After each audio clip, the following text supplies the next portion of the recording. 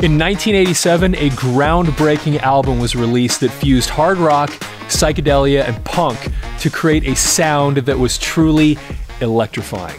With its raw energy, mystical lyrics, and captivating hooks, this album influenced a generation of musicians and became a cult classic. Let's explore this iconic vinyl masterpiece. Hi, I'm John Hadfield, vinyl junkie and garbage pit of useless information. And before we get started, I'm going to ask you to click on the like button, follow the channel, but most important, leave your own memories and insights in the comments. And speaking of classic media, if you have old audio and videotapes, recordings of your kids, families, etc., just sitting in your garage or closet wasting away, or if you know someone who does, you need to convert those things to digital before they disintegrate. Visit Audiomover.com to get your audio and videotapes transferred into a permanent digital format. Okay, the album we're going to talk about today, I am so excited to talk about. It is, of course, if you hadn't figured out from all the puns in the introduction, this is the album Electric by The Cult. In my opinion, this is one of the great rock albums. One of the greatest ever made is this album right here. And when you look into who produced it and the background of this band, it's no wonder this thing became such a masterpiece. When I was a teenager, this was back in 1987, I got tickets to go see Billy Idol in concert. And there was this girl that I really liked named Shannon. And I'm not so sure she cared much for me though. But I had tickets to go see Billy Idol. And so I asked Shannon if she wanted to go see Billy Idol with me. And of course, Billy Idol was huge at the time. This was what, 1987. Billy Idol was huge. But more importantly for her, The Cult was opening up for Billy Idol. Now, I had no idea who The Cult was, but I really liked Billy Idol. And I was excited to go to this concert because I love Billy Idol. And so anyway, I got Shannon, we went to the show, and she was excited to see The Cult, and I knew nothing at all about them. And so the lights go down, the lights go down, you know, the stage lights come on, and here's The Cult. And I was absolutely just blown away by what I saw on that stage. Because here you have this tall, kind of thin guy wearing all black. Of course, this is Ian Ashbury, wearing all black, top to bottom, this long black hair. And he's just standing there like this, holding that microphone. And then you've got flanked these two different guitarists playing these big, thick, hollow body Gretsch guitars. And this AC/DC guitar sound is coming out of them, and they're whipping their hair around. And it was just awesome. I mean, it was one of the most awesome things I've ever seen. There's Ian Ashbury standing on that stage. And like I said, I didn't even know who this guy was. And I'm watching him up there, and he's standing there holding this microphone. I remember one time he moved a little bit and the cable got caught around one of the monitors. And he looked over to the side of the stage like, get your ass out here and fix this. I mean, it was that type of attitude. It was so crazy cool. This little roadie runs out and moves the cable. But he just had this presence, this charisma, I'm talking about Ian Ashbury now, that was just awesome. And then of course you have Billy Duffy, who has this short hair and once again this massive hollow body guitar, and we're looking at this on the stage, and then you're hearing AC/DC is what it sounded like coming off the stage, and it was just like, what is going on here? And then Shannon, who actually was into The Cult because of the previous album, is looking at him like, is this the same band? Because when you look at the band prior, or the album prior to this one and this one, it really was like two completely different bands. And so then, of course, they at one point sang the song She Sells Sanctuary, which is the one Shannon knew about. And then she was like, okay, yeah, this is really the same band. But they were just awesome. And it was life-altering in the sense that the next day I had this album. It blew me away so much. I went to the record store and picked this thing up, and I never looked back. And after getting this one, of course, I had to keep buying more stuff. So then I bought the album right before this one, which was called Love. And if you've never listened to Love, even though the sound is very, very different, Love is a great album.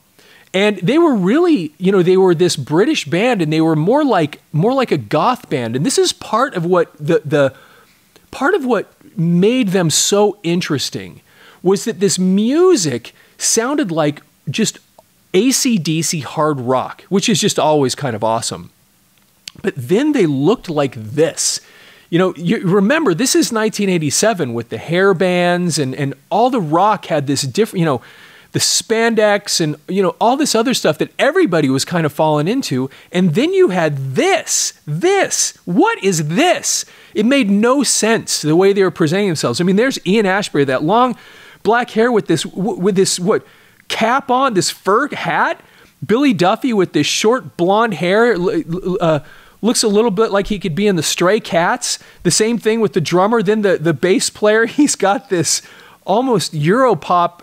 It just didn't make sense to those of us that were paying attention or listening to music, or anybody that was into it at that time. It was part of the mystique of what made them so interesting and so great, was their presentation style. And this album, you look at the cover, and this didn't look like anything else that was out at the time. This artwork, the way they wrote The Cult, the way, you know, Electric, and then the pictures of these guys. And then when you look it up, let's actually flip it over and look. And then once again, look at these pictures. Why? What? I thought these pictures were so cool, but what am I looking at? Once again, think of the time. This didn't fit in with anything. It was so unusual. And then the songs were so amazing. This album starts out with the song Wildflower. And when you hear that song, when you hear those opening chords, you know you're in for something amazing. That powerful, rockin', just driving, ga, ga, ga, ga, ga, ga, ga. Oh, man. And then the drums kick in, and Ian Astbury, hey, you, you're a wild honey child, I'm out of control. I mean, oh, man, it was awesome. His voice just soared. There's nobody that sounds like Ian Astbury. And then as soon as Wildflower's over, Peace Dog. Peace is a dirty word. Oh, man. This album was so great. And then Little Devil. All this stuff had this just driving AC/DC sound. And that was, come on, little devil. It was so great. And Aphrodisiac Jacket. I remember a friend of mine that I was turning on to this album. I pointed the name of that song. I said, how can a band not be awesome that has a song named Aphrodisiac Jacket? What is that all about? And the way he sings, Aphrodisiac Jacket, yeah. I mean, it's just incredible. Electric Ocean is a great song. Bad Fun is a great song. King Contrary Man. And then, of course, a song that everybody's familiar with, Love Removal Machine. Talking about love removal, talking about love removal machine. It was one of the big songs off this album. And I'll tell you, you know, years later, I was playing in a band, and we actually took two of the songs that we had in our set, it was a cover band, off of this album. And every time we played Wildflower and Love Removal Machine. Every single time we played these songs, dance floor filled. It was just, there's so much energy and power in these songs. It was just amazing. And then, of course, they did a cover tune on this from Steppenwolf, Born to be Wild. Now, some people hated what they did with this. I thought it was pretty cool. It was their own little kind of straight-ahead rock and roll twist on Born to be Wild. And then Outlaw and Memphis Hip Shake, this whole album from start to finish, everything on it was good. And part of it was who produced it. And the guy that produced this album is a guy named Rick Rubin.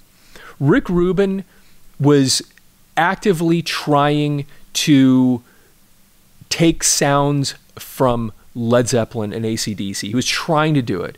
You know, Rick Rubin he'd produced like the Beastie Boys, Licensed to Ill. I mean, he helped write the song Fight for Your Right to Party. I mean, he produced things like Run DMC, Public Enemy. You know the song, this was after, but you remember the song Mother by Danzig? He produced that. And you can tell because it has this same type of approach, this straight ahead rock sound.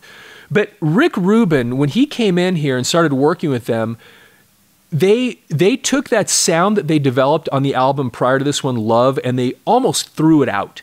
And it was like they started over as a band.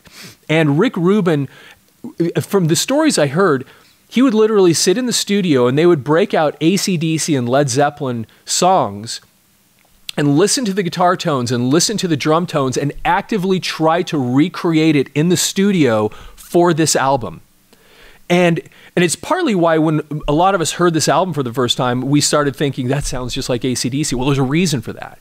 Because he was trying to get that AC/DC energy and that AC/DC sound, and that's what you got from this, and it's partly what made this thing so great. And then when you open this up, once again, same thing. Look at these pictures. This is what a great record was all about. The album, of course, was awesome. The music was great, but the packaging. You start playing this album, and of course, you start looking at the pictures. You'd start, you know, Wildflower comes on, and you open this up, and you start looking at these guys. And here's Billy Duffy, like I talked about, these big hollow body guitars that they would play on stage. There's Ian Ashbury with that. And this is kind of back in the more goth look. Look at this. This does not look like what you expected to come out of this album. This is not what it was supposed to sound like when you look at these guys. All across this made no sense to so many of us. And then here's the other part here. Look at these awesome pictures. This was so cool. Just absolutely loved these guys and watching them in concert. And then the background with all these bullets and gears and things. This was awesome, awesome packaging. And it made the album that much better when you had this type of thing to look at while you listened to the album. They were sending a message through the pictures, through the organization, through the artwork, and this art that's here on the front. It was just absolutely, I thought this was one of the great packagings that's ever come out. And then when you break out the album itself, here you have the song list, the songs and the lyrics, and this blue inner sleeve. And then once again, here's all the songs and the lyrics there. But this album, I had a religious experience with this album once. So I went to that concert, of course. And you know, before I talk about that, let's just go through these members really quickly. Of course, here's Ian Ashbury. Ian Ashbury was just this monster presence. There was something about him. There was something about that long black hair. There was something about that voice that had this, it was pure, and yet it was raunchy and loud, and it was just absolutely incredible. Billy Duffy, who was the main guitar player, and these two guys really are the cult. They're the pair that writes the music, and they're the creative force behind this band. But Billy Duffy was just absolutely an amazing guitar player, and it was just raw energy, and that's what made him so amazing. It wasn't that he was flash and speed and all that other stuff. It was the creativity, it was the energy, it was the presentation. If you listen to the song Wildflower and listen to his solo, it is perfect in its imperfection. It sounds like a human being playing raw, gritty rock and roll. It's part of what makes Angus Young so great, is because it's not this perfectly polished. It has what the electric guitar almost is supposed to have. And it's got that raw human energy just pouring out of it. And Billy Duffy has that. And that's partly what makes this music, when you put these two guys together, what makes it so great. Now the bass player. This is a guy named Jamie Stewart. Now he'd been with the Cult, he was on the album Love, and he was on this album, and it wasn't long after, he's not with the band anymore. He actually left the band when they did this tour, and it's hard for me, I remember that when I saw them, they were a 5-piece band, and then I got the album, and I saw this, and I go, this doesn't even seem like, is this really what I was watching the other night? Well, he actually, apparently on that tour, and this made more sense once I figured this out, was actually, instead of playing the bass, actually started playing the guitar, and they got another bass player to come in and play the bass. So he had, at least on the tour, taken over guitar duties, but he left the band, and I think it was just to go have a family and a normal life. And anyway, it was sometime after this album came out and after the tour. I mean, I can't remember if he played on Sonic Temple or not. I think he might have, and then he was gone. Don't quote me on that. I'm not 100% positive. I'm gonna have to go back and look. And then of course you had Les Warner. Les Warner is the drummer, and this was the only album that he was on. And he played on this album, he played on the tour, and then that was it. And the drumming though that he executed on this album was just awesome, legendary, amazing stuff. And he still plays. I think he's based down in Las Vegas and is a session drummer and plays in a couple of bands down there. But anyway, he's just, at least on this album, he was just amazing. Now, I had a religious experience with this album once. As some of you know, I was a professional musician in a former life when I was a younger guy. And we had some songs. I was based in Salt Lake City, and we had some songs that actually ended up in some movies. And so we had a couple of record companies that wanted to visit with us. I'm putting this in context so you'll understand what was going on. So we needed to make a trip to Los Angeles to visit with a couple of these record companies. Well, when I say we, it was me and my attorney, which is important to this story. Our band's attorney and I were going to go down and spend a week in LA to go visit with different record companies. So rather than flying, we decided to rent a car. And we rented this was 1994. We rented a 1994 white convertible Mustang to make the trip in. And it was just, I love Mustangs, and it was just a really extremely cool car. And we left late in the afternoon, and if you didn't know this, Salt Lake to Los Angeles, I-15 goes the entire way. So you can just get on I-15 and go all the way to Los Angeles from Salt Lake. And you drive down through southern Utah, you do a cut through Arizona, through a little canyon, and then you head out, you go through Las Vegas, and then it's just open road. You know, there's kind of like being out in the desert through parts of this drive. And I remember as we're making this drive, it was late at night, it was dark, it was summer, so it was hot outside.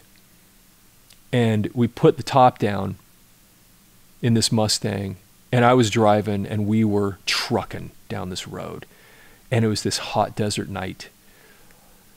And, you know, the canopy above us of stars and the smell of the desert and the warm air blowing, and man, it was dark everywhere except for our headlights. And my attorney reaches down in his bag and he pulls out this album, but on cassette, and he goes, "You want to listen to The Cult?" And I thought, you know, other than playing a couple of these tunes live fairly regularly, I hadn't listened to this album in a long time. And so I was like, yeah. So he threw this cassette tape in, and we turned it up as loud as that thing would go. And that opening guitar riff from Wildflower started. And I was transformed. It was this absolutely religious experience. I mean, here we are driving, just trucking down this road in a white convertible Mustang out in the middle of the desert. The hot air, the wind, the sky, the stars, all of it. It was so amazing. And then this just blaring as we're trucking down the freeway. It was absolutely amazing, except for the fact that I was there with an attorney. I remember trucking down that road thinking, this is one of the most amazing experiences of my life, and also one of the most disappointing experiences of my life, because who am I sharing this moment with? This religious experience with some of the most incredible music ever recorded. And I'm sitting next to this oaf attorney. I was a nice guy. I liked him. He was a cool dude. But in a moment like that, that's not who you want to be with. You want to be, you picture yourself trucking down the road with some beautiful woman and experiencing this incredible, almost religious experience with somebody like that. And anyway, it was really, really, other than that one missing piece, one of the most amazing nights of my life. And it was because of this. It was because of this incredible, incredible music. And if you've never listened to this album, or if it's been a while, get it out. This is the kind of thing that transforms you. And a lot of you know this. Music has that kind of power to take you back to feelings and experiences and a different time of your life. A time that might have been happier, a time that might have been more difficult, a time, but you still have those memories that get brought back up because of these sounds. And to listen to something like this and the energy that comes pouring out of this music, that literally transforms you, that takes you to another place, that gives you strength. Think about that when you were a young person. What did this stuff mean to you? You know, I remember this stuff, this album would provide energy and motivation and courage. That's what this stuff meant to us back then. You know, these people would put out these artistic expressions through music, and then we would use these things in some ways to catapult our own lives, to find strength, to find solace. You know, maybe you were having some difficulties with your parents or a bully at school or you know, all kinds of different things that you were experiencing as a teenager. Being a teenager kind of sucked. It was tough. And we had this, though. We had this.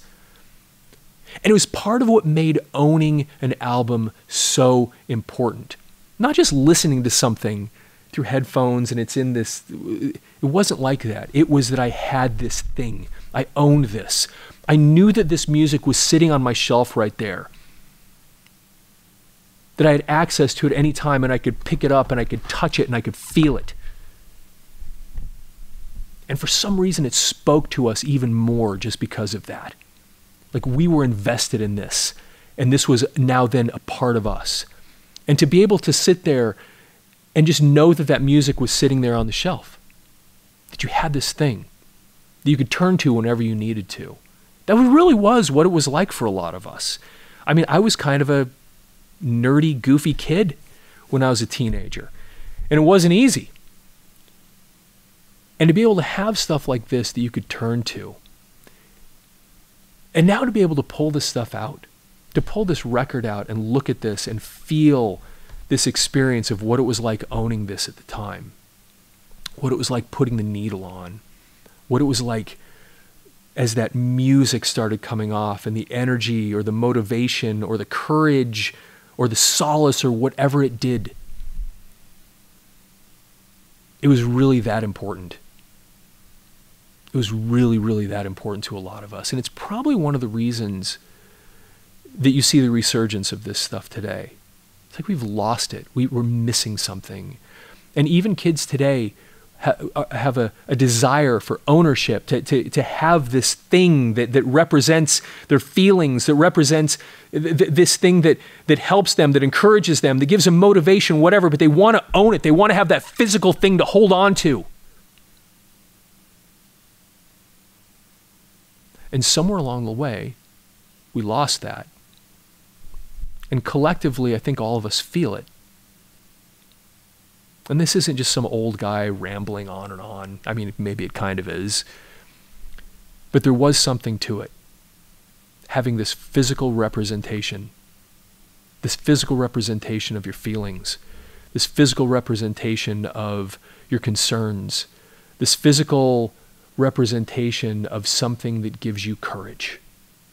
Something that gives you strength. That's what this stuff meant to us.